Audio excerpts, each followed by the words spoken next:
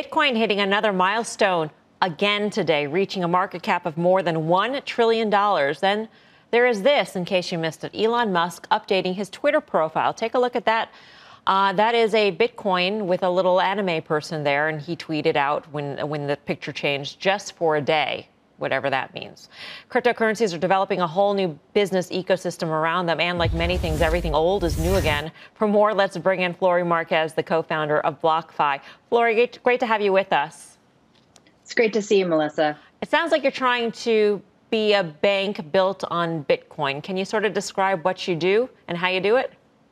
Yeah, so back in 2017, my co-founder and I realized that in order for the ecosystem of Bitcoin and other cryptocurrencies to grow, both retail investors and institutions would need access to financial products. And that's really what we know how to build. So at BlockFi, we're really trying to bridge traditional finance with crypto. And we offer that through a retail platform that allows retail investors to send crypto and cash that gets converted into crypto and access things like interest accounts. And on the institutional side, we innovate and we create financial products that make it easier for institutional investors to get access to the space through things like the Bitcoin Trust. Right. I'm curious with Bitcoin where it is right now, Flori, because one of your products is allowing people to borrow against their Bitcoin holdings. So you don't have to liquidate. Let's say you wanted to make a big purchase. You can borrow against your wallet or your holdings. Have there been more requests for that? Is that sort of a booming part of your business as we see Bitcoin reach these prices? Yeah, I'm smiling because it's just been insane at BlockFi. We've had 50% month over month growth just 2 months in a row.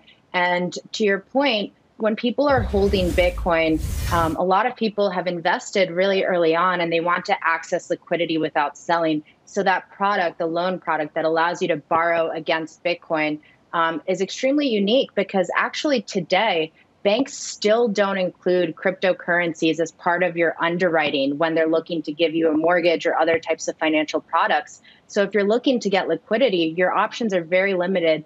And that's really where BlockFi comes in. So we've seen exponential growth in our loan portfolio. I believe it's almost doubled month over month as people are looking to take advantage of that liquidity. How much does it cost? I mean, what is the rate that you'd pay if you're borrowing against your Bitcoin holding? And does that rate change depending on the volatility of the coin? It does depend on the volatility of the coin, but as of today, we offer it to the coins with the largest market cap, and that's Litecoin, Bitcoin, and Ethereum. And rates start as low as 4.5% and go all the way up to around 10%. And the thing that's really interesting about the loan product, if you're a lending nerd like I am, is we've been lending since January of 2018. And as you mentioned, the price of Bitcoin is extremely volatile. And we've actually never had a default loss in that entire period because we've been able to manage the portfolio and get access to the liquidity that we need because crypto trades 24/7. So it's an amazing product both from the investor side and the retail side. So you can't borrow against a Dogecoin wallet? Not on BlockFi today. All right. Flori, great to speak with you. Hope you'll keep us updated on the business. Fascinating stuff. Flori Marquez of BlockFi. Some really smart products out there, Delano. I mean, if you are a long-term holder, you don't want to give that up, even if you have to, I don't know, pay tuition or buy a home.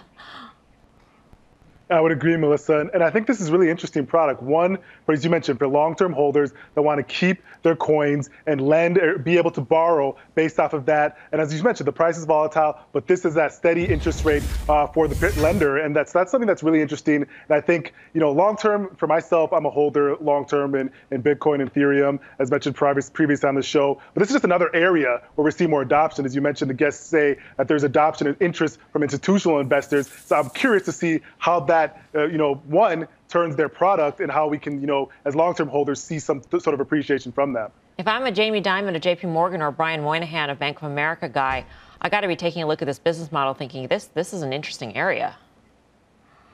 And they absolutely are. And BK, Brian Kelly, who, by the way, wrote the book on this literally in 2014, he recently said that gold's about a $10 trillion market cap commodity. If Bitcoin would have garnered 20% of that, you can do the math. Well, it got to $1 trillion today, and I can double 50,000. So a lot of people out there think at 20% market cap of gold, you're talking about a $100,000 coin. And I think Anthony Scaramucci the other night, I think on our network, said he could see it there by the end of May. So there are a lot of reasons to be bullish here despite the price appreciation. My concern, obviously, is that we've seen significant drawdowns over the last few years, and it's probably right to suspect we'll see one again. But with that said, 20% of the market cap of gold seems to be in the crosshairs. All right.